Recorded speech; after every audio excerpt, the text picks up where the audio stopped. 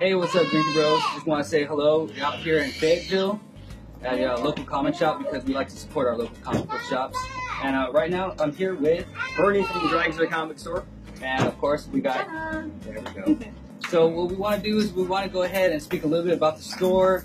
You know, this is of course, Yadkin Rd, your place of business. We've been here 27 plus years here in Fayetteville, helping the community grow and the industry grow here in town. We also cater to the military right here off Fort Bragg, Yadkin Rd. Yep, Yadkin Rd, you guys heard it. Of course, in June, we got the Hero Convention going on in Charlotte, North Carolina. Yep, and he'll be there. Yes, and in October, we also have the Fayetteville Comic Con, the second year. It's 2-day. I believe it's the 17th and 18th, I believe, something like that. You can always check online. And so, what else probably I'm going to come back here and do since I come up to Fayetteville a bit now is we get a nice little Drinky Bro meet up here.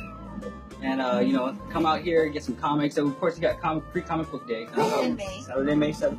May 7th. Y'all heard that.